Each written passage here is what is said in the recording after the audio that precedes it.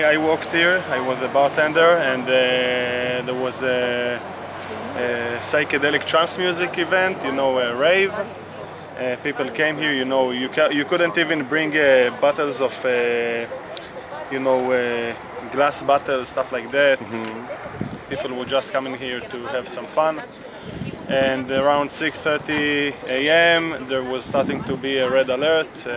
All of those, when you have a rocket, you have to lay down on the earth, hands on your head if you're outside, or go to a shelter if you're at home, or stuff like this.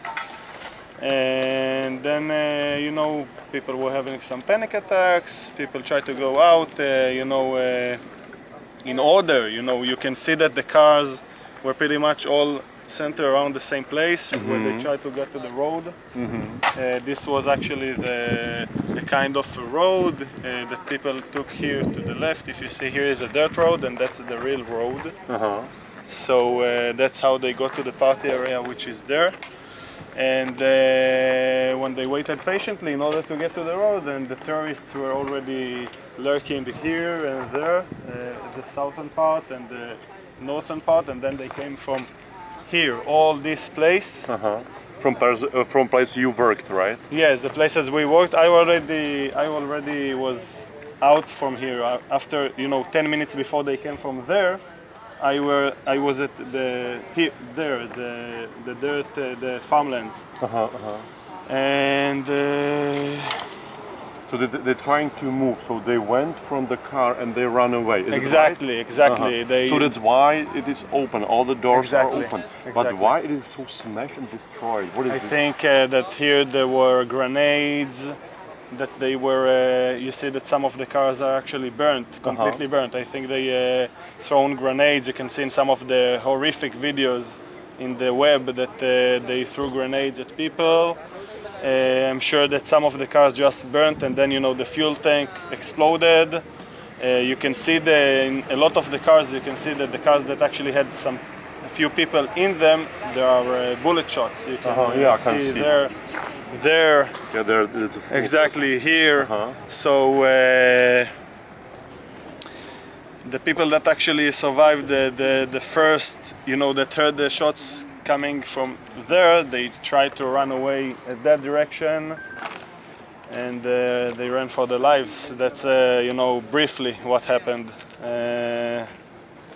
If you want the full story, it's there are so many individual stories of people that were heroic, saved other people, and people that probably we won't ever hear the stories because they died with them.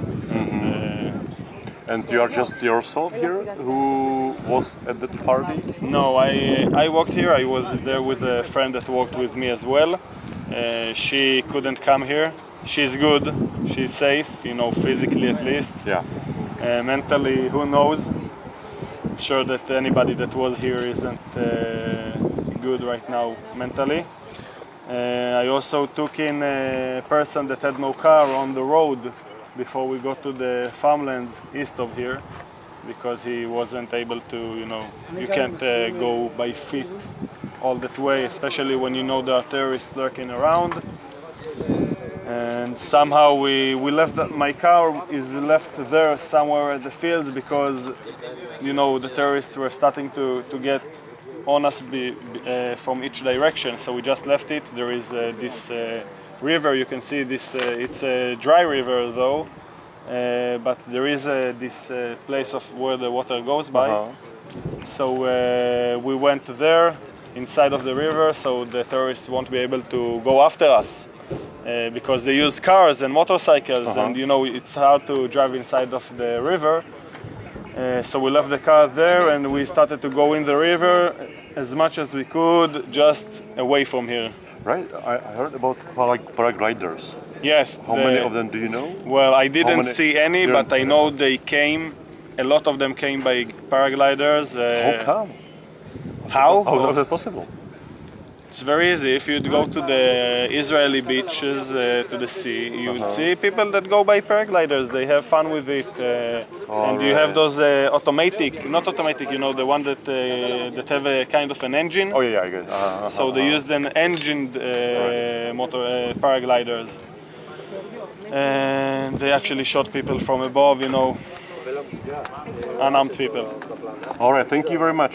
Can you please write down your name, please? Of course. And are you a bartender, right? Yeah, I Is it was a your bartender here.